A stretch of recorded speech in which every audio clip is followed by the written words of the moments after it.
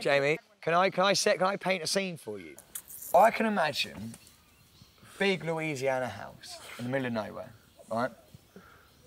And then just grass with like a nice willow tree over there. And then then you've got the porch, right, outside the house. And then you've just got... That's somebody got a swinging seat at your front porch. And then she's got a rocking chair, and there's a tiny little lake or a pond just a little bit yonder. Just like out there somewhere.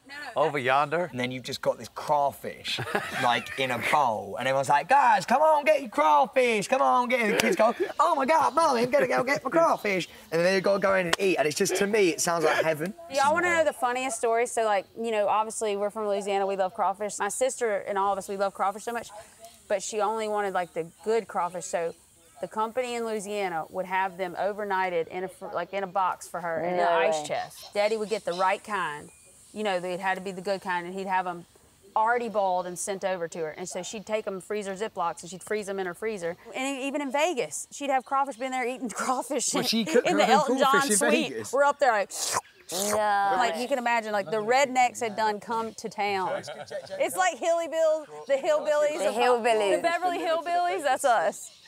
I really think I've made lifelong friends in here. I know everybody says that, and it's very cliche, but I really, really have. I'm a pretty closed-off person, and these people I've let in fully. Being here has opened up a side of me that I just don't think I really, maybe I always had, but I just forgot about. I had a certain experience with me where I almost lost my oldest daughter, and she drowned, and we couldn't save her. We tried really hard. She was trapped under like a little side-by-side that we ride around our pond. This is in 2017, so she's 8 or 9 or something like that. Jamie Lynn really opened up, told us about the awful situation that happened to her where her daughter nearly drowned. It was the worst situation that any parent could ever go through. My father-in-law, my mother-in-law, me and my husband, we run to jump in to save her. And you kind of in that moment think, oh, this is not real, like she's gonna pop up. Like she's like, this isn't real. I could feel her arm and I'm jerking it and I couldn't get her up because it's a pretty heavy machine. And so in that moment, you think this is like, you know, logically she's been underwater too long. Nobody can live if they've been underwater this long. You logically are thinking these things.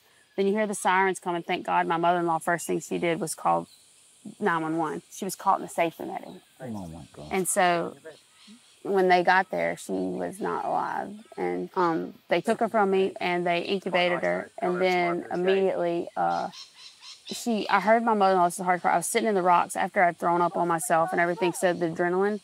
And then I heard her call my mom and say, Lynn, we've lost Maddie.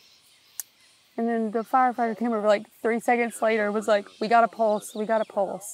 And then they airlifted her. We go find her at the hospital. It's a whole thing, you know. And she's hooked up on life support, breathing machines, all that. And so they come in, one of our priests to read her last rites. And when they did, her body physically sat up. Wow. Her spirit responded to it for whatever reason.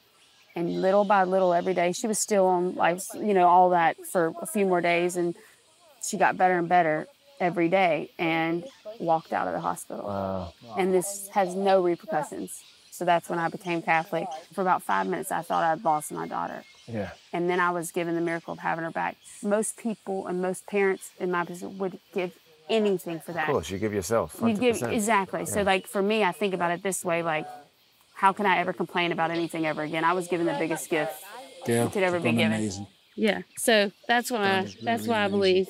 Well done. You know what I mean? And my biggest fear is that she was gonna die thinking her mama wasn't trying to save her. Oh, babe, she didn't. Oh, she's here now. I know. But if anything, it's like, I never want to sit here and cry about it because honestly, I'm just thankful because that is not the case for 95% of people.